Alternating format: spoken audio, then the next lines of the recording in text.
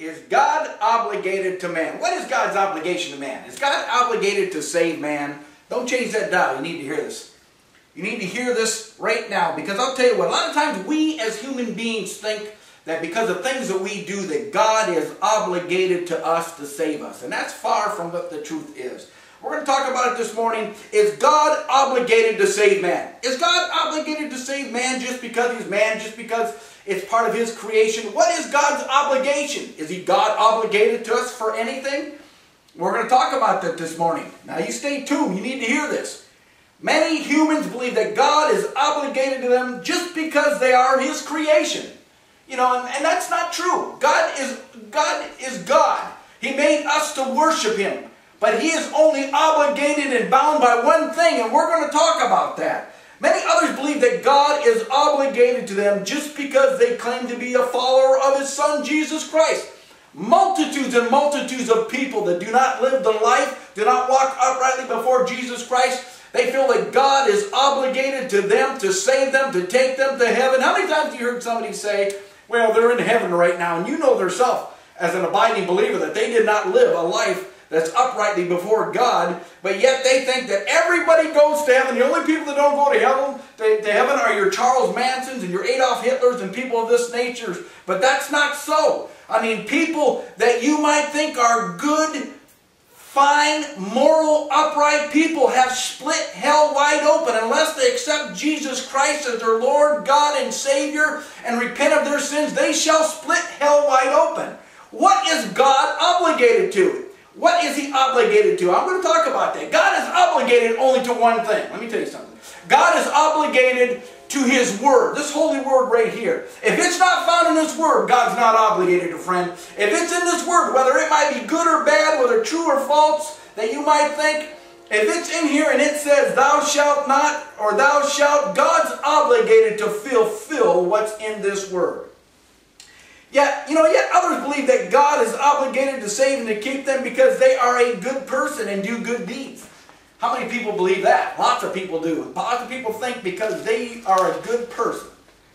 How many times have you ever heard someone say, well, I never murdered anybody, or I'm a good person?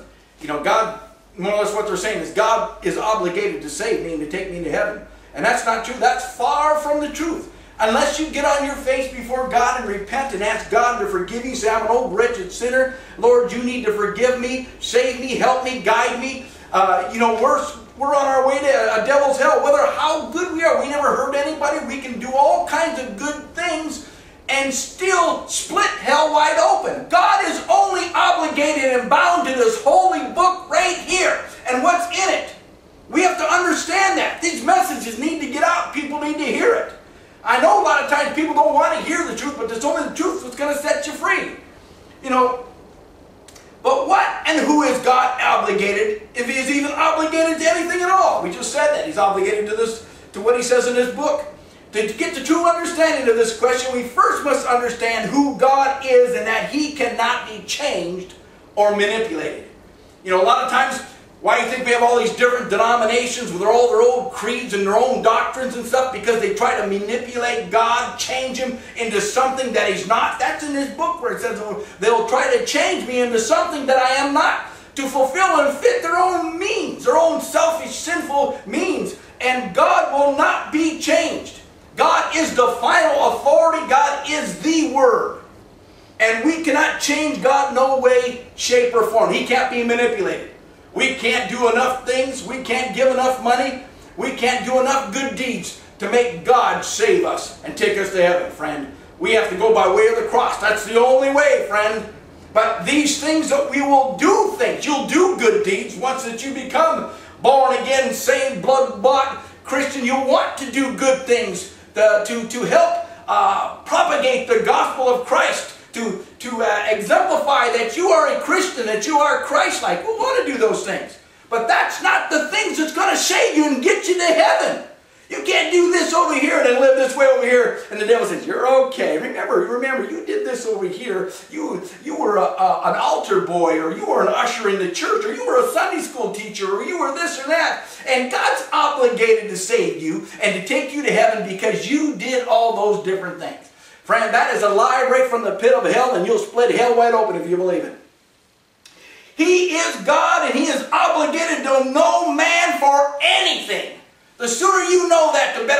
going to be. He's God and he's obligated to no man for anything.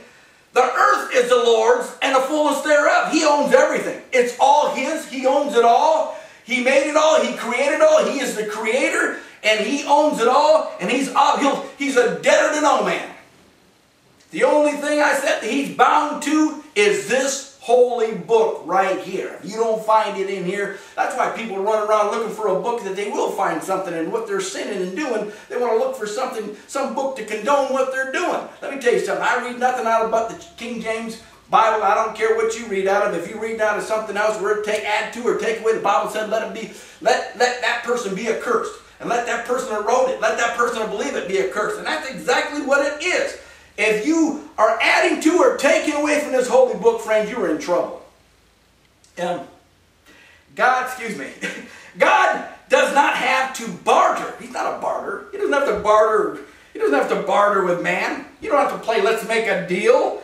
He is the final authority and his word is forever settled in heaven. Hear me. God's word is forever settled in heaven. If he said it, it's settled in heaven. There's no other word. Nobody else's word. No denomination, no organization, nobody, no overseer, no priest, no pope, no anybody, no bishop, nobody that has authority over top of what's in its holy book. If God said it, you better live by it. Amen. Or you'll die by it spiritually and otherwise. You know, it doesn't matter what we think. It only matters what God says in this holy book. It doesn't matter what we think. We can think all kinds of things and still split hell wide open. We can listen to all kinds of other things. Let me tell you something. A lot of these people, a lot of churches, they go by their own doctrines and creeds, all these traditions. God said in his word, he said that you've made my word of God of none effect because of all your traditions. I ain't talking about just the Catholic Church or the Mormon Church. I'm talking about all the churches. They have all these different traditions and things they hand down. They do because they have baby dedications and things like that. That's going to save that baby. That's going to save us. All these different things that we do, and it's going to keep us. We're going to do visitation. We're going to knock on doors, and we're going to go see all these people. And I got 500 people I've invited to church, and 300 have signed cards and said they've given God permission to save them by signing this card. And, that isn't going to get you anywhere with God. The only thing that's going to get you anywhere with God is if you go to God by way of his Son through the cross and live in this holy book. That's the only thing that's going to do it. I tell you the truth. You need to hear this. There's no higher authority than God. What he says is final. We got to understand it. There's no overseer, no bishop, no general overseer, no denomination, creed, doctrine, whatever. If it ain't in this book, excuse me for saying ain't, but if it's not in this book, friend, you better believe that it ain't of God. If it's in here, you better take it. There's yays and amens, and you better believe it. It's in this book. He's the final authority. The writer of Hebrews 6:13 spoke of his authority by saying, when God made a promise to Abraham, he made a promise. And if he made a promise, if he makes a promise to you, friend, he's going to keep it. And if he makes a promise to you, you can already find it. It's already, and he's not going to speak anything to you that he has already spoken to us in this word. Are you listening to me? When God comes and tells you something, if somebody comes and says, God spoke to me to tell you this, if it ain't in that word, friend, you better not believe it. And I'll tell you what, and God's not going to tell you anything that he ain't already told you through this word. He's not going to tell somebody to tell you something that he's not going to speak to you himself as well. Hello? God is the final authority. The writer of Hebrews 6:13 spoke his authority by saying when God made a promise to Abraham, because he could swear by no greater, he swore by himself. Because there's no one greater than him. He is the final authority. He swore by himself. He said by me, by my words. By my words. He said, he looked around, looked, there's nobody. There's nobody that I can tell you that'll have more authority, Abraham, than me. He said, I got to tell you by myself because I promised you by myself. He, as God, is obligated to no man but himself. Hear me. He's obligated to no man. He's only obligated to himself. I want to tell you something here. Now listen, I want you to hear this. To put it plainly, he is only obligated to us by what he says in his word. Hear me. For the word was with God, and the word was God. God and the word, his word, are the same. If he said it in his word, that's God himself speaking. And he's not going to tell you anything that he hasn't already said in this word. The only thing God is obligated to is the promises, good and bad, that are found in His holy word. Now, we always talk about promises. When we think about promises, we always think about God's promises. We always think about God's good promises, don't we? We always think about the good promises of God. You know, things that God has promised to us for good. But He said, I promise, hear me. He said, I promised you life and death, blessings and curses. He said, I promise that to you. He said, it's up to you to choose. It's up to you to choose what you want. You want the blessings of God, you stay in God's holy book.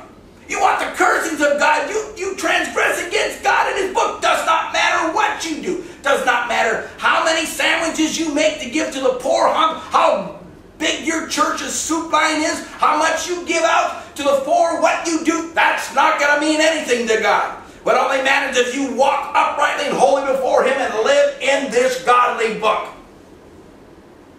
And that's worth an amen. Amen. God is only obligated to save you.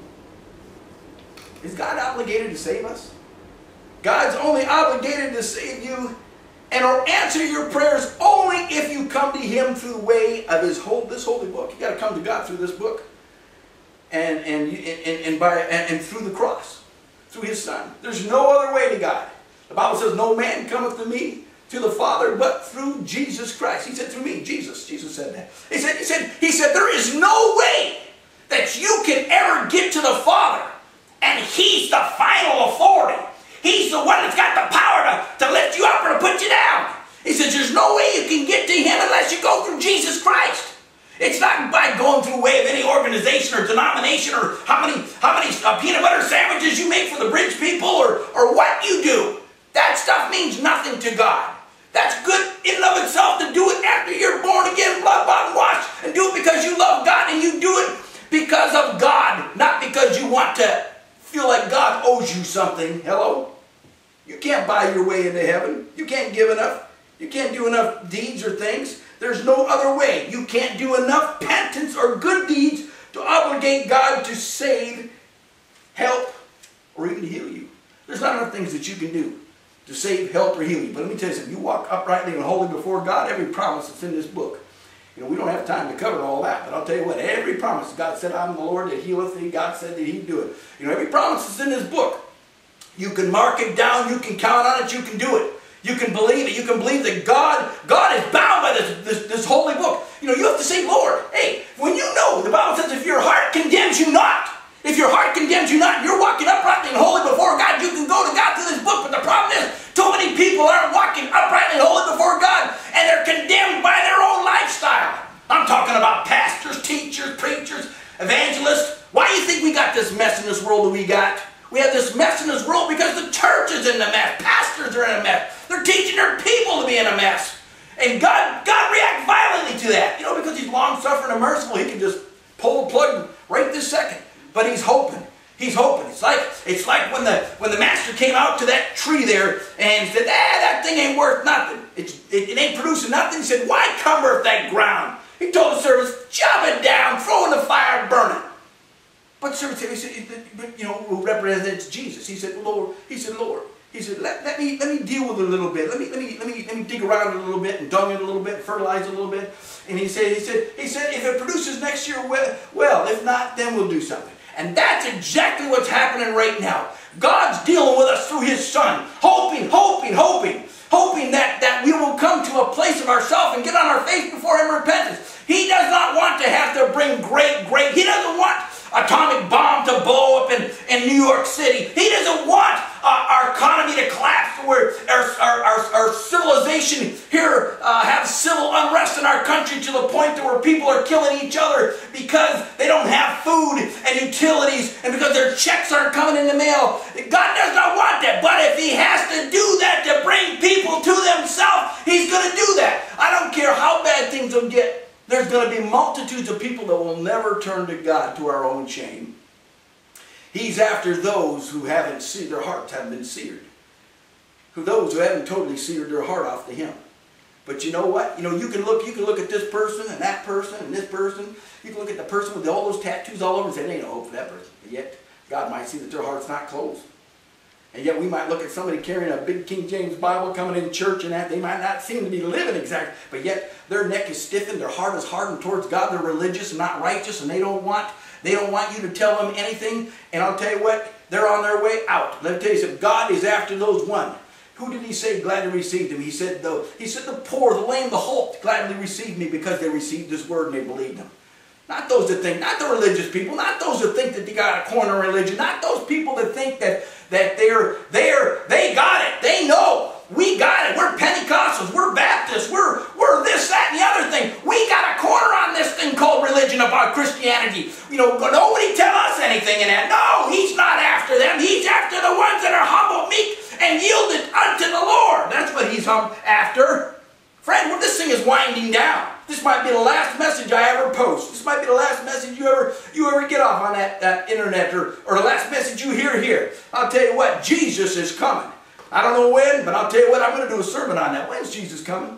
I got a pile of notes this thick on it, and I got to try to put it all together, and I'm trying to wait, and as the Lord gives me stuff from that, I'll tell you what, you might be surprised what you hear is a lot different than what I've been taught and what you've been taught. Amen. Everything else outside of Jesus is just works, and works will not cut the mustard with God. You try to get, you try to come any way other than through Jesus. The Bible says you are a thief and a robber. You try to come under, over, by way of sandwiches, by way of good deeds, by way of good person, by way of a moral person. The Bible says you are a thief and a robber. And it says there ain't no one going to get in outside of coming by way of the door. And that Jesus Christ is that door. You're not getting in any other way. God says, unless you come through by way of my son, you ain't getting in. That's all there is to it. You can't get by way no matter how many good things you think you've done. God is obligated to you for nothing. You know, let me tell you something. Yes, he marks things down after we've asked Jesus Christ to come into our heart and forgive us our sins. And we do things because we love God, we love people, we love the church, we want to see souls saved. God marks those things down. But we do things because we love God, not because we think God owes something to us. Amen? You know, many think just because they build a great tabernacle church or some sort of great TV ministry or something that God will surely be obligated to them at their need or at time of eternity. They think that God will surely be obligated to them. And that is far from the truth. You can't build enough buildings, pass out enough food and clothing to obligate God to you for anything. You can't do enough good things to obligate God for you for nothing. God is not even obligated to this country because of what has been done through our churches in the past. You know, our churches in this country have done a lot of great things. We've propagated the gospel all around the world. You know, we can't go on what's been done in the past. We gotta have it in the here and now. We gotta have the power of God living in our life. We can't go on the fumes of grandma's relationship. We gotta go on the fuel of the Holy Ghost and power right now of our own life. We have to have the goods ourselves. We can't go by what the church used to do or what the church did in the past. We gotta go by what God is doing through us now because we're yielded unto Him. You know, just because America still has on most of its currency, in God we trust, this will not qualify God to be obligated to this nation and bless this nation. Oh, I know they're trying to take that off there. But we still have on our currency, in God we trust, in God we trust. But yet America is becoming less trusting in God, more trusting in the politics, and more trusting in Washington, and more trusting in God. Here me tell you, woo, this is powerful. I feel like God just spoke to me and said, I'm going to see how much you trust in me, America. One day, that money's not going to be worth nothing. Only the words that are printed on it. In God we trust. And I'm going to see how much you trust me, America. That's God. You know, one day, God's going to see how much we trust in Him. You know, and just because we have millions of self-serving professing Christians and a church on every corner, you know, this alone will not obligate God to this country. You know, just because we got millions of professing Christians. Not abiding Christians, professing Christians. This alone is not going to obligate God to protect or keep. You know, it's only as the salt loses its savor, it's good for nothing but to be trodden underfoot. That's what God's word said. You know, God's word doesn't state that if we are a religious people, that he would obligate himself to us as a nation and its people. He would obligate himself to us. Obligate himself to the nation and people. He didn't say that. If we were religious. No, he says if we are righteous and holy, upright. You know, God will save a nation for a handful, for a few people. But he's looking for those. I'll tell you what, it's hard pressed. You can find a lot of religious people. You can find a lot of religious Baptist, Pentecostal, Methodist, Catholic. You'll find lots and lots and lots and lots of religious people, but not very many righteous people. Not very many people who want to walk uprightly and holy before God and want him to be their everything and live a separated life. You can't hardly find a few. You know, I do a lot of ministry on that internet, hundreds of people, and you can't hardly find a few people that truly want to hear the real word of God. They want to hear something. They want to hear their ear tingled and tickled a little bit, but they don't want to hear where they're living at. They'll turn it off. They'll reject it with the old pitchfork religion, give it to someone. That's for someone else, but not for me. But they don't want to hear the word of God because it's quick, it's powerful, sharper than any two-edged sword. It gets exactly where you're living at. And if you've listened to this, if you haven't been abiding by what God's been saying, this might be cutting to you quick. But God's not obligated to us for anything. Like I said, he's only obligated to what this holy word says. What God did say in his word was that if we did not follow his commands and keep his statutes, that he would curse us as a people and nation. Hear me? He said if we, those are one of his promises. We always talk about promises being good. God's got promises. He said, just like I told you before, he said, I promise you that I'll bring, if you walk uprightly before me, he said, I'll bring blessings. But he said, if you don't, he said, I'll bring the cursings upon you. God said in his word that if we keep his commandments and his statutes, that he would obligate himself by his word to bless and protect this nation and all who abide in his truths.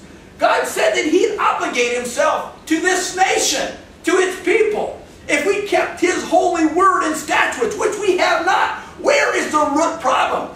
You know, God breathed this. The root problem is in the church. It's in the church. Like I said before, it's not in Washington. It's not in your state capitals. The root problem is in the church. When the church is corrupt, the world's going to be corrupt. Everything around it's going to be corrupt. Everything it touches is going to be corrupt.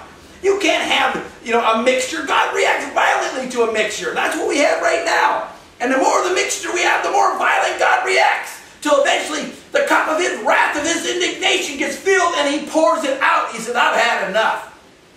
And we're close to it, friend. God is, I'm getting ready to close, and don't say amen. Amen? I told you not to say amen, but God's obligated to only what he has said in his word that he'd obligate himself to. He's only obligated to what he said he'd obligate himself to in this word. Just because you think you are a good person, that alone is not good enough for God. Our righteousness, just because we think we're a good person, just because we think we're good, moral, never hurt no one, always try to do right, try to be honest, try to have integrity, but we never, don't swear, be honest, do uprightly things, that in itself, we think that in itself will give us admission into heaven, but it's not going to, because God says our righteousness, all of our goodness is as filthy rags in his sight. He says none of that to me means nothing. He said, unless you come through that waterfall of that precious blood of my son, he said, you're going to be split out. You're going to split hell wide open. He said, you'll never make heaven your home unless you come by way of the cross, unless you come by way of my son, Jesus Christ. He says, you'll never, nothing that you do, you cannot obligate me to anything other than what's in his word. And it's only righteousness and holiness and truth that's found in that word. Now I'm getting ready to close. To obligate God to you in this nation, talk about this nation. He says in his word, to return unto me. And he said, I'll return unto you. And he said, I'll heal your land.